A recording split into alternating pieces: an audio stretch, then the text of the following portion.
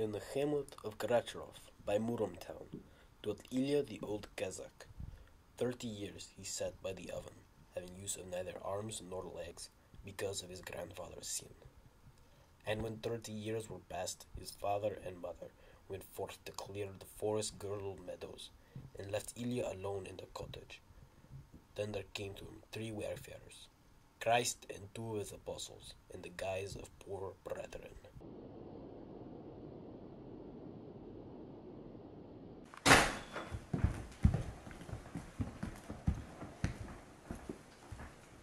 Welcome, good people. How may I help you? There's kvass in the kettle, but alas, I cannot get it for you. I cannot move. That is not true. Now rise and go fetch us and yourself some drink.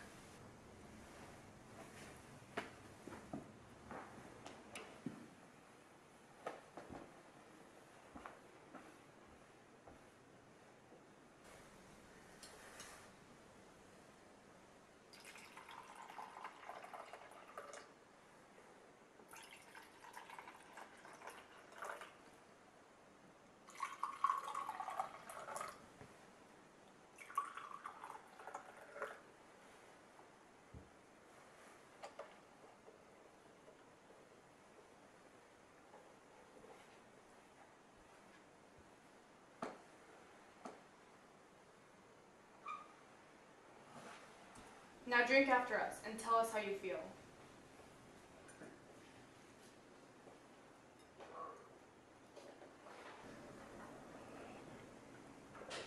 I feel a great strength, as if I could move the earth. Now drink again and tell us how you feel.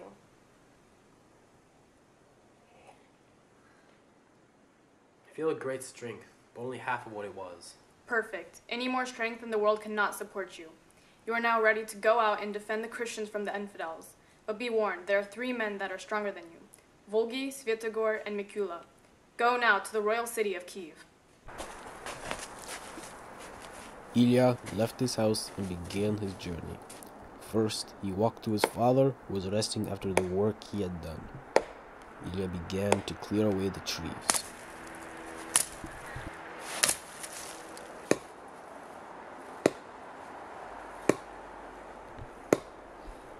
Ilya did, in 1 hour, the work that would have taken his father with the labor more than 3 days.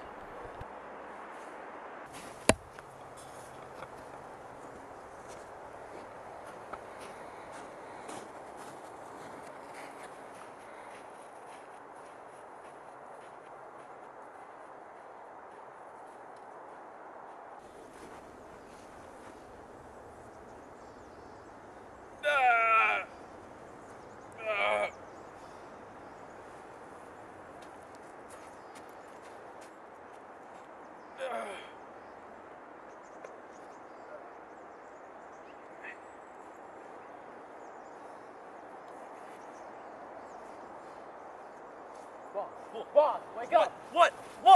Look around. What? Is there a bear? No. Oh, wow! This is incredible! Who did this? This is incredible! I don't have any more work to do and just... Who did this? This is fantastic!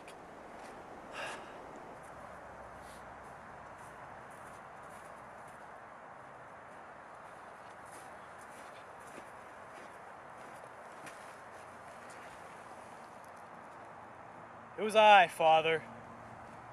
That's great. You could be a great farmhand and help us. I cannot be a farmhand, Father. I must go to Kiev and protect Christianity.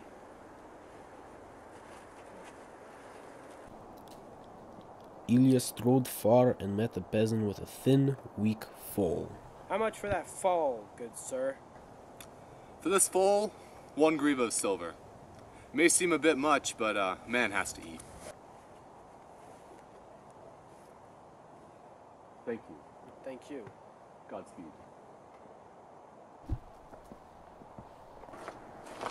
And so Ilya took care of the foal for 3 months, feeding it with the best hay and the water from the best springs. And after these 3 months, he put 3 drops of dew on the horse.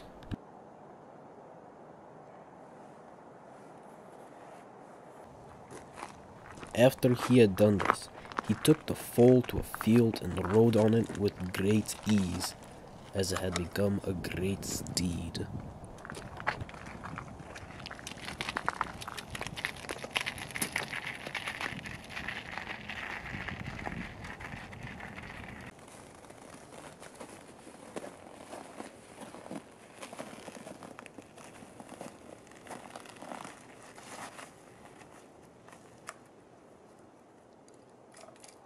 Ilya came to a pavilion of white cloth with a bed inside, and lay down and quickly fell asleep.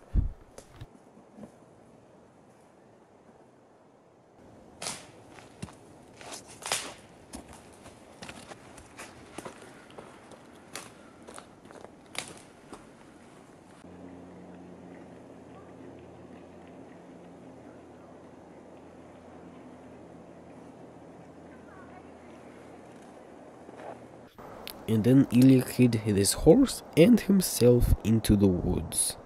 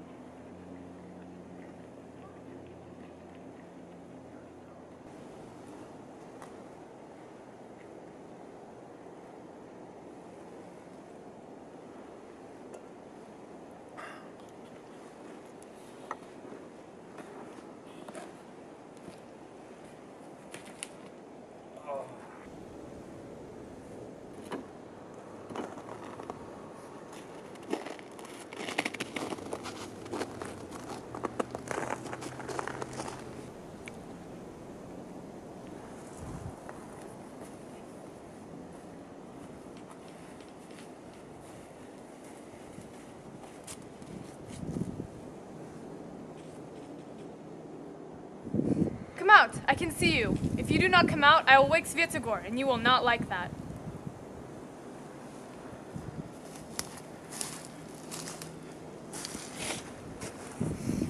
Who are you? I am Ilya of Murom. I will take you with us.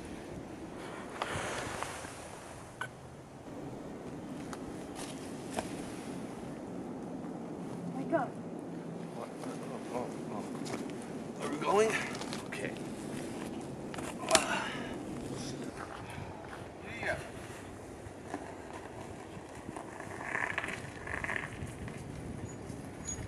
Whoa. Shouldn't you be strong enough to hold just me and my wife? I am, but there's an extra hero in your pocket. There is?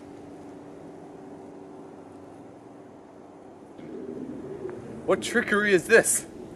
How could you have done this? Are you interested in other men other than me? For this you must be banished. Who are you? I am Ilya of Murom, and I am traveling to Kiev to protect Christianity and defeat the infidels.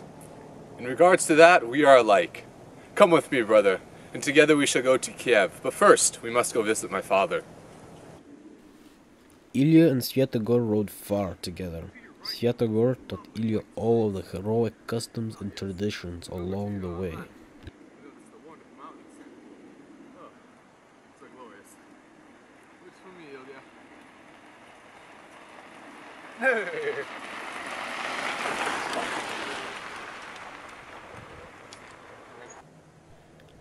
Ilya and Svyatogor reached the holy mountain and made their way to reach Svyatogor's blind father. Ilya, I will introduce you to my father. But when we get there, you must give him a piece of iron. You must not give him your hand.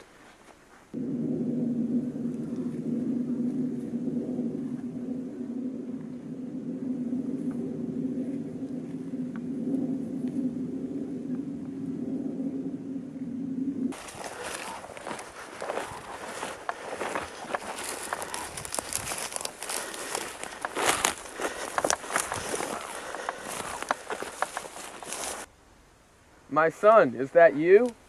Yes, it is. Where have you been? I have been in Holy Russia. And what have you seen and heard? Nothing, but I have brought home a hero. Bring him to me, that I may meet him. Ilya, come and meet my father. In the meantime, Ilya had heated a piece of iron in a fire and gave that piece of iron instead of his hand. What stout hands you have. You must be a mighty hero. While Ilya and Svyatogor walked around the holy mountain, they saw a coffin, and on this coffin was written, "This coffin shall fit him who is destined to lie in it."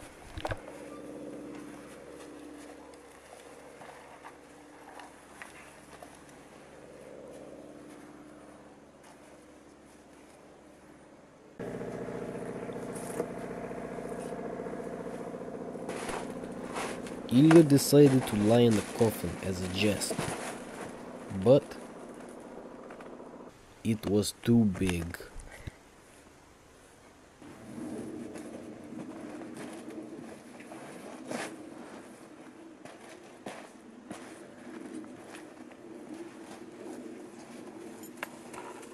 Then Svyatogor lay in it.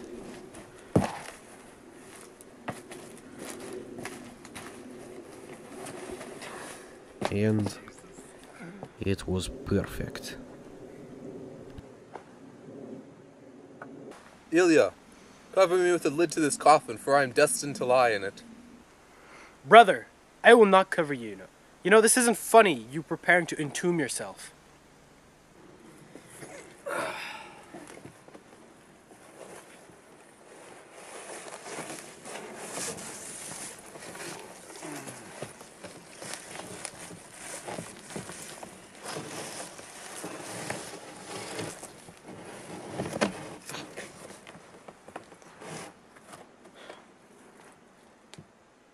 Brother, I cannot lift the lid. Please help me.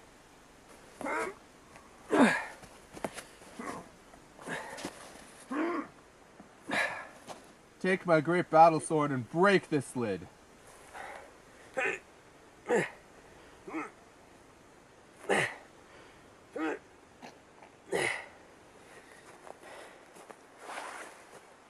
I cannot lift it, brother. Come here, so that I may breathe unto you my mighty heroic breath.